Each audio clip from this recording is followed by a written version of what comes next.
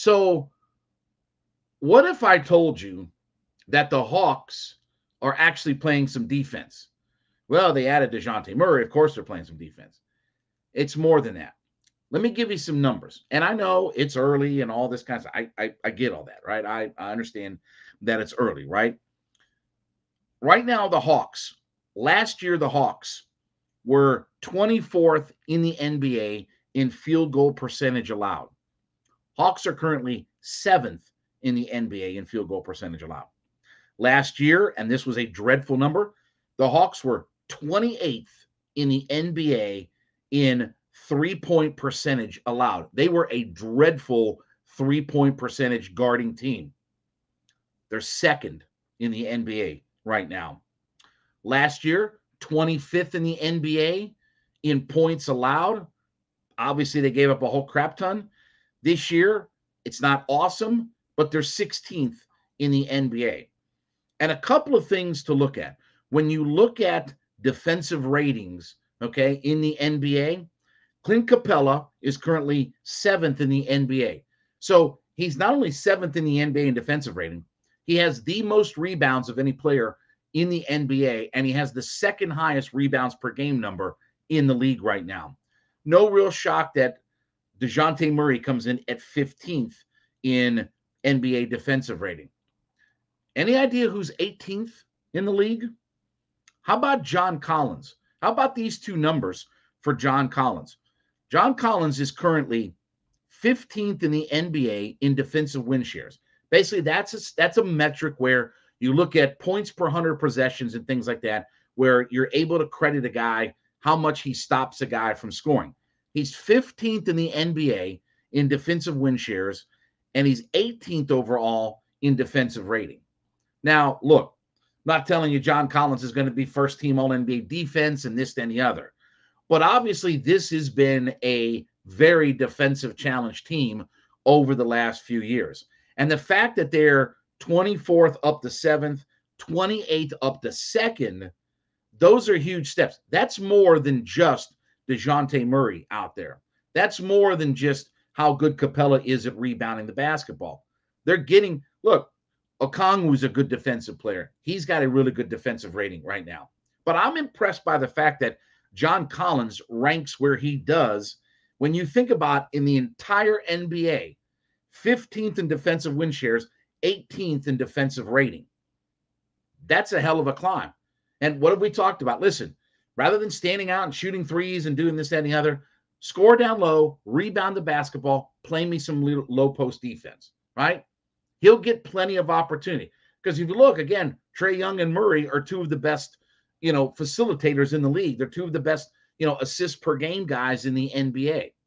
So let's give the Hawks a little bit of credit here where they've had a definite jump forward in their defensive rating. Now, look, I will tell you, I think that is led by Murray, right? I do think that he's the leader of that in creating that mindset. But for a team that we have just wished and hoped and prayed, and I'm not worried about Trae Young. You don't have Trae Young on the court to be a top-tier defensive back. Just be adequate. Just be enough of a guy to just hold your own water. Because they have enough other pieces with Capella and Okongwu, with what John Collins is doing this year, with DeAndre Hunter, with what Dejounte Murray is. They have guys who can play some defense. And if they can get this part of their game on track, and we've talked about a couple things here. We talked about the schedule is opening up for the Atlanta Hawks. They're only going to play two teams above 500 over the next 19 games to the end of the calendar year when we get to Wednesday of next week, right? They have a chance to pick up a whole bunch of games. Well, they're not just a fun team to watch offensively and the way they can get around and some of the things they're doing there, but defensively, they're playing better. Now, maybe part of that is just the teams that they're playing. They've played the Rockets and Orlando and Detroit and some teams like that, but they do have 3 games against the Bucks. They do have a couple of games against the 76ers. I know Joel Embiid has just gone off. I think Joel Embiid, I think the stat I saw is Embiid had more points in one game the other night than Ben Simmons has had for the entire year. That's how scary that process is. But anyway, the Hawks playing some good defense right now. is going to be so critical. And again, how are we getting back? We talk all the time about which direction is that pendulum swinging. How are we going to find ourselves back into the top part of the Eastern Conference? How are we going to find ourselves making a deep run in the playoffs? You got to play good defense. You look at the Milwaukee Bucks. Yeah, they've got Middleton, who's an Olympian. They've got the best player in the NBA in Giannis. They have Drew Holiday. But what are they really good at? Well, they're an awesome defensive team. Holiday's as good a defensive guard as there is. He's a first-team All-NBA defensive player. Giannis, he's only what? Two-time defensive player of the year. He's only the best two-way player in all of the NBA. Probably the best player overall, but certainly the best two-way player in the NBA. And Middleton's a really good player, obviously, as well.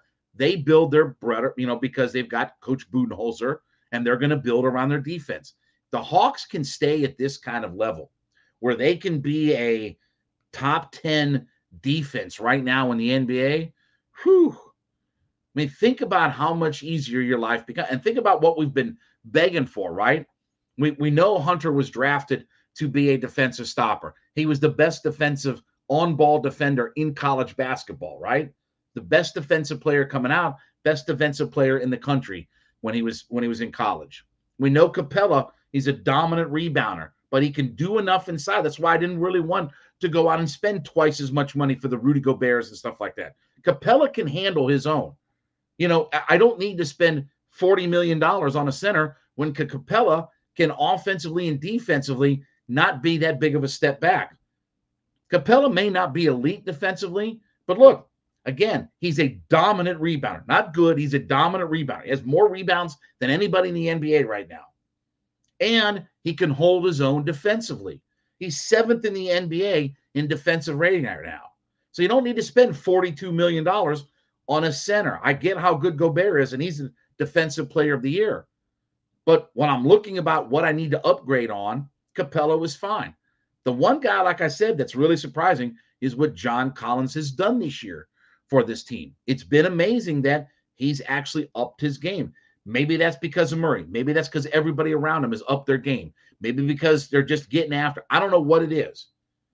But the idea of going from 24th to 7th in field goal percentage, from 28th to 2nd in three-point percentage, and better as far as overall scoring, 25th to 16th, let's give the Hawks a little bit of credit. We've been waiting for this to happen. We've been waiting to see this. Now we're getting some fruition out of their defensive effort.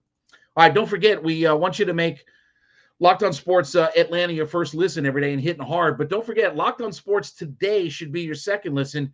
Check out the biggest stories of the day, instant reactions, big game recaps, the take of the day. Locked On Sports Today. It's available on YouTube. It's available on Odyssey, all your favorite podcast platforms. Check those guys out there today.